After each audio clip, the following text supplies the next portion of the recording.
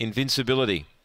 Ranger Rose at 460 in from 550. They're just about set. The Blue Rug is holding a lot of money here. They're set to go. Ready for the last. Racing, Burning Glow hopped out well. Speed from Crimes, third placing Invincibility. Then Ranger Rose trying to thread through. Behind those Black Hulk and Rapid Response. Down the back, Burning Glow by 2.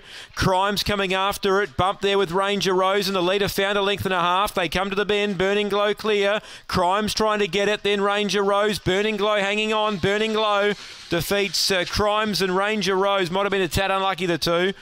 Fourth was Rapid Response, then Invincibility. They left it in there, the punters. Last in was Black Hulk, 23.06 the time. Burning Glow leads all the way. She speared out and led, 23.06. 5 Crimes was coming after it. So was Ranger Rose.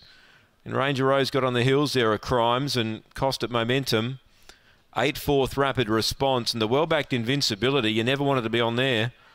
The 34's into 460. It was a big go, but they've left it in. 1, 5, 2 and 8 in the last. Burning Glow, Renata Maricek, the winning trainer. 5 Crimes, good run first up in SA.